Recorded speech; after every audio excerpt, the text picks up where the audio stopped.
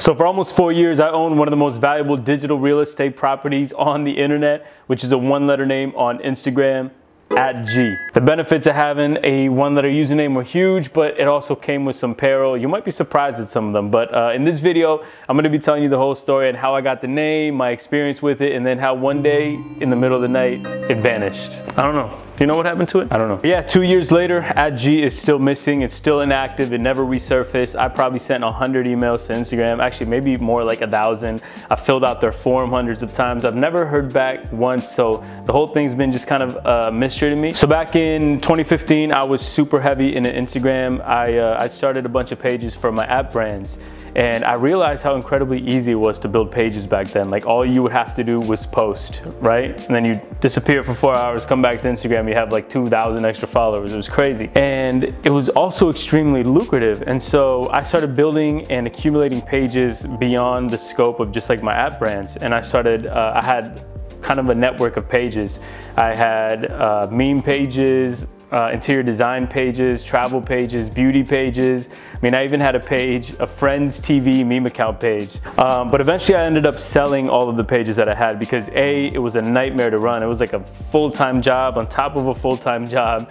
And B, I felt like I was at the mercy of the Instagram algorithm. You know, in 2012, Facebook tweaked their algorithm, and like a lot of these big page owners, I guess if you want to call them, their business pretty much shut down overnight.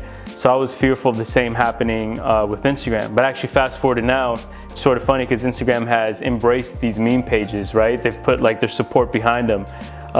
So I was wrong and my worries never kind of manifested. Eventually I started accumulating OG usernames, and for the uninitiated, those are just like super clean handles. Maybe it's like a common word or it's a few letters. For example, I owned @Epic and @Action. I owned a few others, I just kind of forget now. Those I ended up selling as well. But basically, I just understood the value of like a really clean, simple handle, right? In the same way people would invest in physical real estate today, I was basically investing in digital real estate, which is like nothing new. Like, people have done it with .coms and TLDs and whatnot. But it's just the thesis that I had was that these names were gonna explode. So in 2015, I bought the name @G for 7,500 bucks. And at the time, like, that might sound like a lot for a social media page, but I couldn't believe it. Like, I knew it was gonna be an instant 10, 20x investment. I thought this is like the easiest money I'll ever make, right? Which turned out to be semi-true, because while my thesis was correct, the name was gonna skyrocket in value, I didn't end up selling it, and so I got left with nothing. But I was getting multiple offers, serious offers in the well into the six-figure range for the name, which was absolutely nuts. Anyways, you know, hindsight is 2020. Should have parted ways with the name, but I didn't. The idea was to turn @G into kind of like a media page, like a hype beast or a complex, which I was really inspired by at the time. And I figured, like I said, man, like, even if it's a complete failure of a media page, like, I could still flip it, turn around and sell it for a ton of money, like, in the future. So that's what I started doing. I started posting a bunch of like complex type, like culturally relevant content onto the page, and it blew up. I think within a few weeks, I think within a few weeks, it was at 50,000 followers, and the organics were unreal. Like, it was getting 100 to 150,000 organic views on the page per week with no promo, no ad spend, no anything. So what I decided to do shortly after is turn it into my personal brand, like my personal page. I said, why not? You know, like, it seemed to be a good idea. It had a built-in audience. It was verified with the help of the same person that I bought it from. You know, seemed like a good idea. It was a pretty cool feeling, you know, having the name @G. Like, it just felt kind of cool. Like, people would ask me for my Instagram, and I got to say @G. You know, they'd wait like for the rest of the letters, thinking I was about to spell something out, and I was like, no, that's it, @G. You know, it was like a flex. It was cool. So over the next few years, what I did, I started traveling the world and got serious about creating content, and which was awesome. I developed a voice in the niche, sort of in like the travel and lifestyle niche. I had a lot of brands interested in working with me. I met a lot of really cool people, established a lot of awesome business relationships and otherwise. I even had a bunch of celebrities randomly following the page, so there was a lot of good in owning this name. But there was also a lot of bad in owning @G. Firstly, I'm not gonna lie, I always felt like a bit of an imposter. Like, the whole thing was a bit of a gimmick.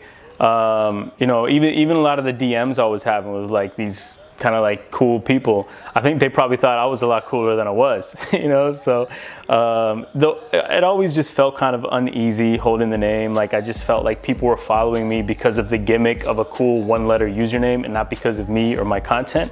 And you know, we could debate whether it was bad, it was good, it was real, it was not real. But the point is that this sort of like baseline uneasy feeling that I had just kind of persisted. And I don't know, I guess it was just like a lot of pressure in the name, if that makes sense. It might not, but that's, you know, it's just what it was. But the worst part about owning the name by far is because of how valuable the handle was and how much more valuable it was getting, like by the day. I was the target of a whole army of hackers, and I put that in quotes because reality is just a bunch of kids hiding behind a VPN, trying to social engineer people, right? You know, for example, during the entire time I owned the account, on the daily, probably 20 to 50 emails of people trying to get into the account, and like all of my other stuff, right? So people were trying to get into my Gmails, my Instagram, but most of these were harmless, just like, you know, it looks like you need help logging in, or click here to restore your password. But you know, I didn't fall for any of those like phishing attempts or anything like that, so it wasn't a big deal. What was really bad though was when I got SIMmed or SIM swapped, which is still a huge problem today. So just in a little bit, I'm gonna explain to you like exactly what it is and how to protect yourself from it, because please learn from my mistakes. It is actually something serious, especially if you hold something of value online, right? Basically, SIM swapping is when somebody calls up your carrier and pretends to be you, and when they get asked for the PIN or the password, you know, they just charm their way into the account somehow. And it used to be a lot easier back in the day, but I would speak to some of these hackers, right? Like they'd call me anonymously behind a voice changer, and I'd talk to them, and they were like, yeah, we just called Verizon like 20 to 30 times. Eventually there's some sucker who's gonna let us in. They'd get into the account. So one time it happened to me, they switched my phone over to theirs, which was a burner, and they had access to everything. @G, all of my other Instagram handles. They got into my emails, my bank accounts. In one instance, they got into my Coinbase, and this was especially terrible. Now, they took all my crypto, and at the time, it wasn't like a crazy amount.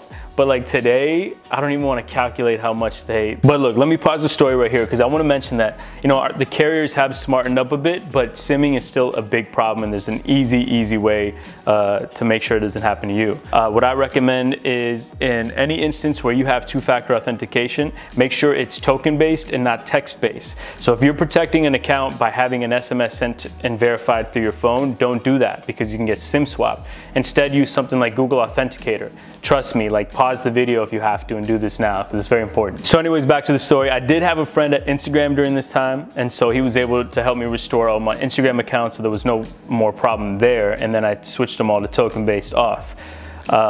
So, you know, I was never a victim of a hack again. I still had like the almost daily anonymous phone calls, you know, threatening me, threatening to SWAT my family. Like, it was just a nightmare dealing with these kids, you know. So let's fast forward to December 2018. I had just broke in 200,000 followers on Instagram.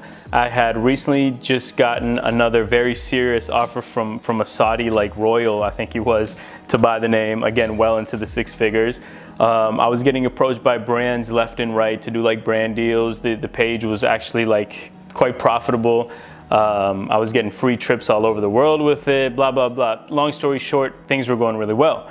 But then a few days before Christmas 2018, I remember exactly, I was sitting on my mom's couch, and I went to like log into the account or whatever, and it said the account didn't exist, or that I'd been logged out, that it was disabled. I forget the exact wording. And that was it. That was the last time @G's ever been available again. It has not resurfaced since. Nobody owns it. It took a few months, but eventually got back onto Instagram. My handle now is @RPNixon. But you know, I have a deep distrust of Facebook right now. I'm just not a fan of the company. You know, they're not innovating anymore. Every new feature that they add is just a complete copy from other innovative brands like TikTok, Clubhouse, Snapchat, etc. I think they've sort of lost their way. Do I still like Instagram? Yeah, you know, I still enjoy it. It's still important to me. I still think it's a valuable tool for businesses and brands. And also, I will say that the new CEO, Adam Mosseri, he has done a lot of good.